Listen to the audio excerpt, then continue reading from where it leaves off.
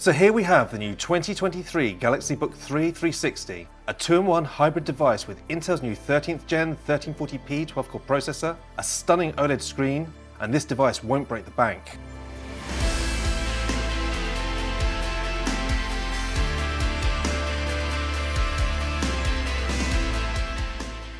Well, here we are with our first 13th generation Ultrabook, and having spent over a week solidly using this device, I think Samsung have hit this one out of the park. So despite this being an entry-level Galaxy Book for 2023, the build quality and features of this beautiful little 2-in-1 are absolutely fantastic. From the premium aluminium body and solid construction, to the well-designed hinge that flips 360 degrees, allowing you to use this device as a laptop, a tablet, a media consumption device in temp mode, or chuck it on a desk and draw on it with the included Samsung Pen. This is a very versatile device. Now this Book 3 is available in 15.6 inches or the 13.3 inches that I've got here. I have to be honest, when I saw this closed on my desk when I first got it, I could not believe how small and slim it is. But despite that, we've still got a great selection of ports. They've actually managed to cram in a Thunderbolt 4, a USB-C, an HDMI, as well as a USB-A, a micro SD card, and a 3.5mm headset jack.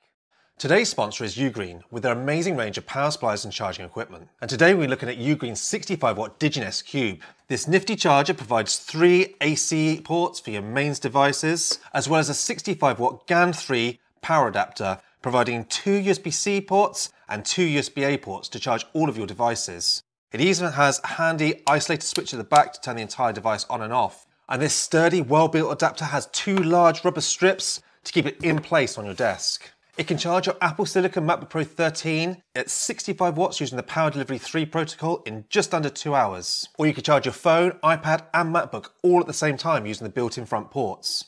And with Ugreen's thermal guard system, you know you can trust it to safely charge your expensive tech devices with its built-in thermal, over voltage and short circuit protection.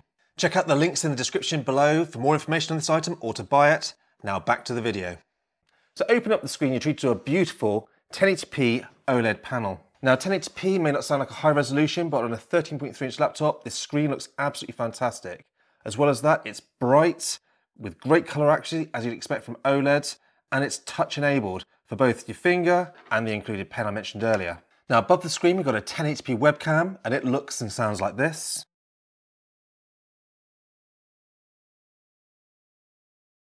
Moving down to the deck, and we've got a beautiful backlit keyboard, which is an absolute joy to type on. It's got good pressure sensitivity, obviously not a great deal of travel as we'd expect from these thin and light Ultrabooks, but a good layout and just a really nice typing experience. Moving down to the trackpad, it's actually not a bad size for a very tiny 13.3 inch laptop. It feels great, it glides accurately, and gestures work perfectly, which leads to a great overall user input experience between this keyboard and touchpad. So far so good, but unfortunately the speakers are pretty average on this machine. We've got 2 downward firing speakers and they sound like this. Speaker test on the Galaxy Book 3 360 at 60% volume.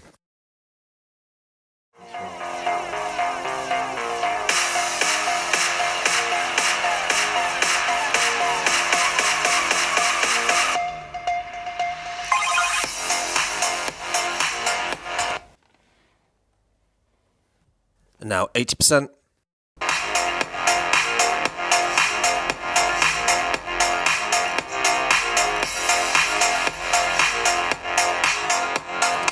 Now they get the job done and they sound fine for listening to podcasts or the odd YouTube video, but I certainly wouldn't want to be listening to music on them. So let's be honest, you're probably going to be plugging in a headset or some external speakers anyway. But in a pinch, they'll be okay. Now moving on to the performance section of this laptop, and this 13th generation 1340p CPU with its 12 cores and 16 threads performs amazing on the CPU side of things. It will cut through any CPU heavy applications, and the benchmark scores are really quite impressive for a laptop of this size, giving us great Geekbench 5 scores and Citybench scores that are approximately 40% faster than last year's Galaxy Book 2 Pro that we tested. But moving on to the GPU side of things, and this is unfortunately an area where we're completely let down again by Intel. On this device, we've got the same RS graphics we've had for the last 2 or 3 years now, and it scores exactly the same as my 2021 Surface Pro 8 that had pretty much exactly the same RS graphics. Now don't get me wrong, this certainly isn't a bad GPU and it'd be fine for some light Photoshop or 3D design, and you can even get away with a bit of light gaming on this device. But don't expect to be editing and rendering your next 4K YouTube video or playing a few rounds of Warzone. These Intel graphics just aren't up to it. Though we do have a Thunderbolt 4 port on this laptop, so you could plug in an eGPU if you did need extra 3D horsepower. Now the included 512 SSD in my model was a reasonably fast Gen 4 PCIe SSD with good read and write results, which lead to an exceptionally snappy laptop between this SSD and the fast CPU. And talking of snappy, even on battery we're getting great snappy performance, which is a strong point of Intel CPUs, and certainly much faster on battery than the equivalent Ryzen mobile laptops when they're on battery. And whilst we're on the subject of battery life, this laptop was pretty impressive in that regard.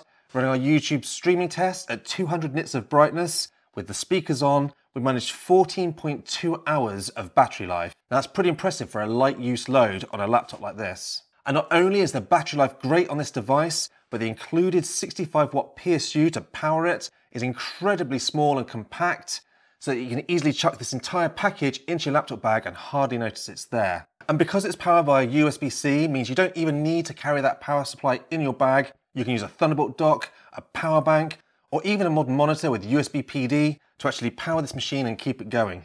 So then, on to the conclusion. And I have to say, for the price that Sony have put out this base model Galaxy Book 3 for, this is a really impressive device. This is a great laptop for students and just general computer users that want a very versatile laptop that can be used as a tablet and someone to take notes, and good media consumption device that's not going to break your bank. I'm also impressed with all the features that Samsung have managed to jam in here for this price point as well. The incredibly premium build quality, an OLED screen, a fingerprint reader, backlit keyboard, amazing power on this CPU with this 13th generation CPU, all lead to an incredibly robust package. And they even include a pen for the cherry on top of the cake. Now there are a couple of gripes, and the first one is to do with this pen. As much as I love the fact that we have a pen for this device, Samsung didn't design anywhere we could store or keep this safely. There's no pen storage slot, or there's no magnetic attachment to keep this safe, so you're going to need a place to keep it, otherwise you're going to lose it, and that's a real shame. My second gripe is not Samsung's fault, it's purely down to Intel, and that's these iris graphics that we've had for the last few years now. When is Intel ever going to improve the graphics on these onboard CPUs?